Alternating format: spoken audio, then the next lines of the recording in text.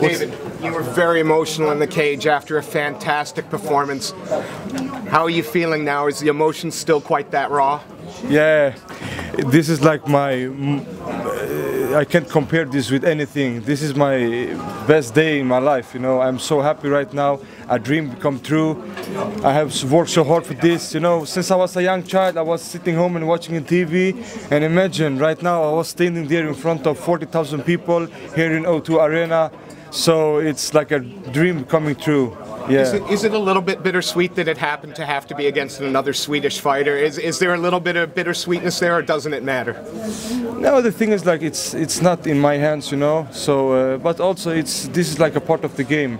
But also the beautiful of this sport, is after the fight, we are friends. We can sit and share a beer together. So yeah.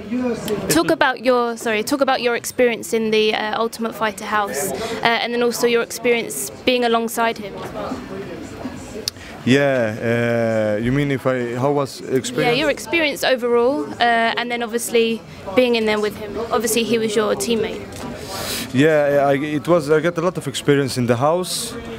We was there like 2 months, and yeah, it was like everyday training. We trained with Conor McGregor and yeah, all these guys, and yeah.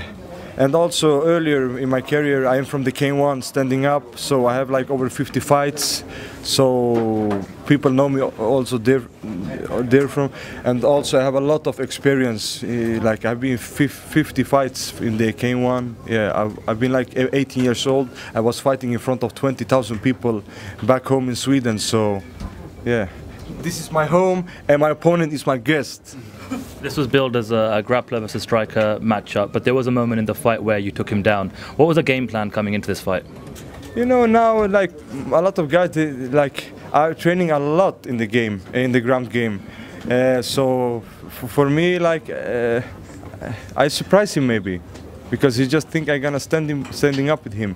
And I work with the best team in the world, you know, also training center, and my trainer in the ground is Alan Finfo. He's the ground trainer of Alexander Gustafsson, and so we are the dream team.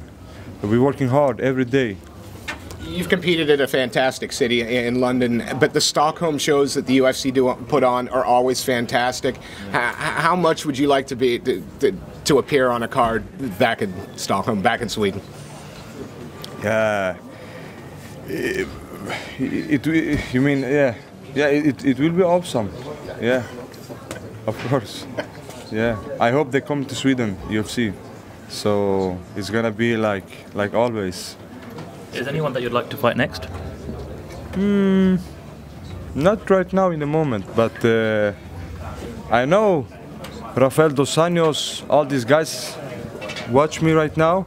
So yeah, I hope they are ready and prepared, because 155, David's coming. Do you think you're already at that level right now to fight at the absolute top? In the standing up, I have like more experience than most of the guys. Like I told you, I have over 50 fights, and like yeah, I'm like undefeated, like 1 or 2 losses of 50 fights. So I'm 3rd place in the world in Muay Thai. I'm 4 times Swedish champion, best fighter of the whole Scandinavia. So the time is here. Do you think that if you were to fight someone with the elite level, BJJ or wrestling, you'd be able to handle your own? You know, it's yeah. It's for me. It's like it's MMA. So I will adapt my style, of course. If I meet a black belt, like high level of black belt guy. Today I fight about black belt guys, and instead of he take me down, I take him down. So yeah, for every fight I adapt, of course, the ground game a little bit.